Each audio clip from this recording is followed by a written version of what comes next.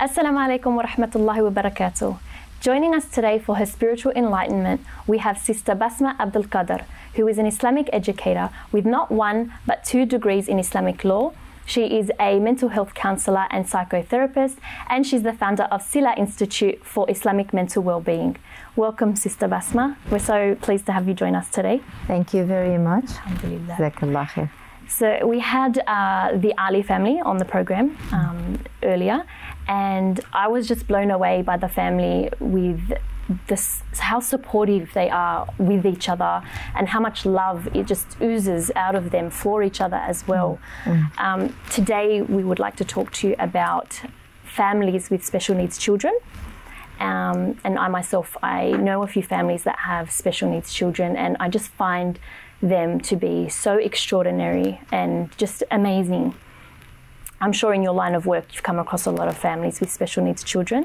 Do you yourself see any similarities between these families? First of all, alhamdulillah, نحمده ونستعينه ونستهديه ونعوذ بالله من شرور أنفسنا ومن سيئات أعمالنا من يهده الله فلا مضل له ومن يضلل فلا هادي له وأشهد أن لا إله إلا الله وحده لا شريك له وأشهد أن محمدا عبده ورسوله. Jazakallah khair, Sister Amira, for inviting me to speak about this very important topic. And may Allah subhanahu wa ta'ala bless and benefit from whatever that we're going to discuss. Well, regarding the question, any similarities between families gifted with special needs that I have seen, of course, I've seen many clients from Muslim community, and they all share one thing: how much they are compassionate, how much rahmah and compassion in their hearts, and also they share very significant trait. All of them, they value the test. They value their children. They look at themselves as they are gifted. Wow. So that's from what I have seen from the believers in the Muslim communities. And amazing. It's really interesting. Also, the level of energy, physical energy, emotional energy, they are so special. Allahumma barik. It's as if, or as we know, I find like Allah subhanahu wa ta'ala has specifically chosen these people to have this test. Because if they were, it was for someone else, they might not cope with that. And I just remember one of my clients, and may Allah subhanahu wa ta'ala reward her greatly.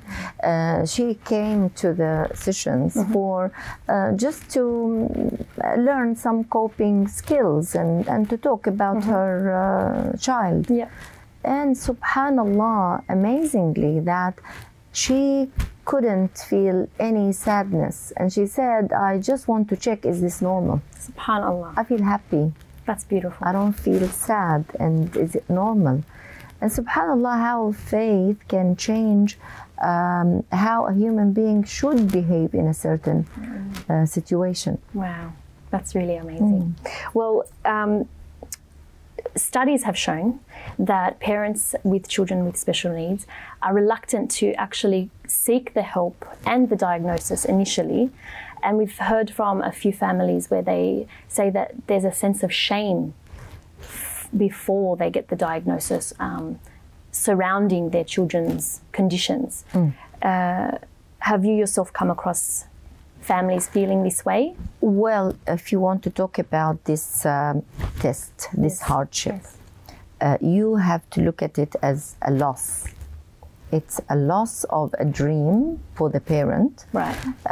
It's a physical loss as well, and also a loss of self-image. So people, they vary in their responses.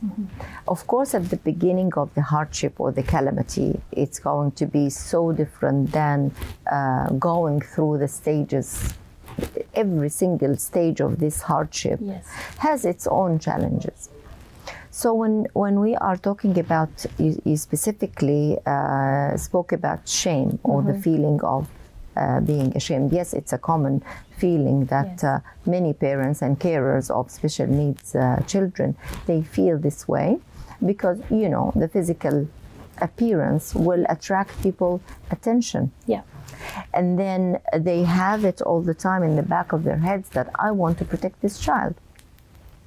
And also, this child is related to the person, so it's part of the self-image. So the brain is always in this state of alert, that they are ready for protection. They are right. in this, you can say, fight or flight mode. Right. So this is something common in many families, parents and carers of special needs children.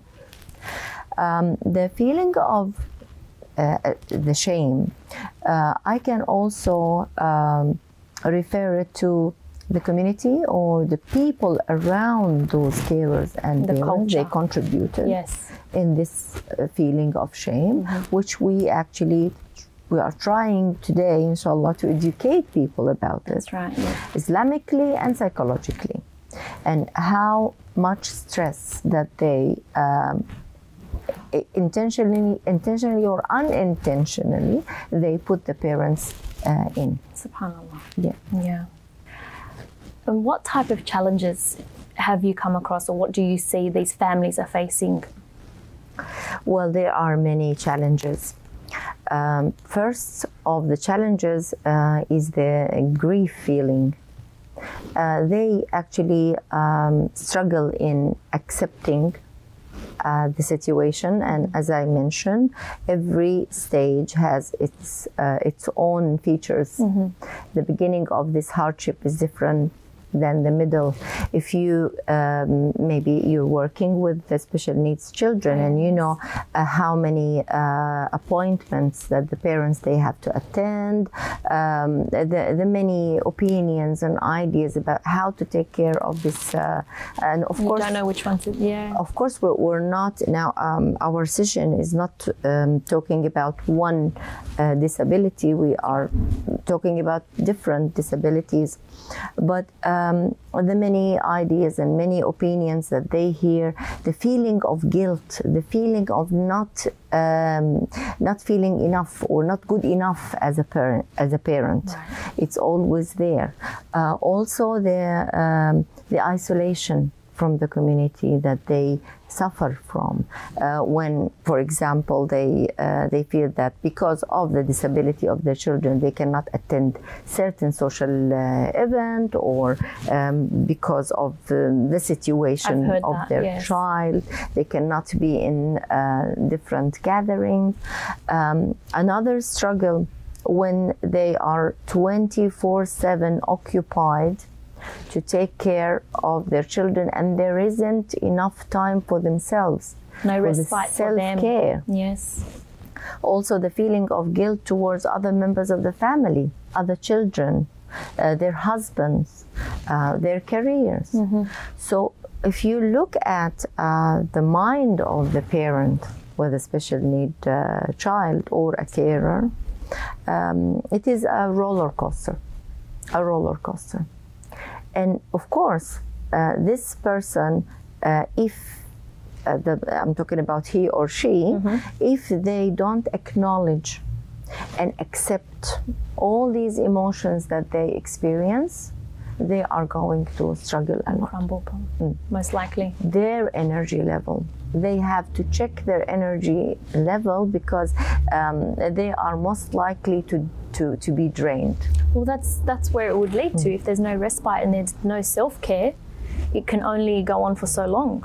Yeah, and that's, subhanAllah, a recent study that I've just seen, that the level of stress of the parent with a special need is equivalent to a stress of a soldier in the battlefield. SubhanAllah. The level of the stress that we're talking about, the physical, mental, emotional stress. So subhanAllah, so these parents and these carers, they should get a lot of support from the wider social circle. So, and that's why we need to raise this issue and ask other people, other family members around them, to try to share with them the ajr and the reward. Most definitely. What reminders can we give to these families to help overcome the feelings of shame or any other negative feelings that they may have, whether starting out on the diagnosis or further on in the journey? Subhanallah, this is so important as we started talking about how faith can help and finding a meaning behind the hardship. That's always in the mind of the human being. Why this happened to me? That question comes in the beginning of this trial. Yes. And it will continue to come even if the person is not aware and mindful of the question. Of course, people will look at it as it's a shaitan. Well, yes, the shaitan can take advantage, but we need to understand also that the mind of the human being was created to ask about reasons. Right. So that's part of us, Yes. part of our nature. And amazingly, if you look at one of the hadith, when Allah subhanahu wa ta'ala created Adam, and he displayed in front of him all of his offspring. And part of his offspring, those with special needs. SubhanAllah. And the same question came to the head of Adam alayhi salam. And he asked Allah subhanahu wa ta'ala, and he told him, "Oh Allah, wasn't it possible to make them all equal and to make them all healthy?" So that question, Allah subhanahu wa ta'ala, He told us about, He informed us through the Prophet sallallahu alaihi wasallam that this conversation happened before the creation. Wow. And Allah told him, Allah subhanahu wa ta'ala told him, I wanted to be thanked. I wanted to be thanked. And if you look at the answer, Allah wants to be thanked more. So, if He would create all human beings healthy, without any disabilities, where is the feeling of gratitude? SubhanAllah. How the feeling of gratitude will come to us. And also, those families that they have children with disability, how constant they are in thanking Allah subhanahu wa ta'ala. They feel the gift. They feel that they are blessed. Another thing that we mentioned, and the hadith of the Prophet ﷺ mentioned, that the people with sicknesses, people with disabilities will come on the Day of Judgment. And Allah subhanahu wa ta'ala will ask them to get up to be admitted to Jannah before other people. And they will be honored in a different way than any other human being. So to the limit, Prophet Muhammad ﷺ mentioned that, to the limit that they will wish their hardship would be more.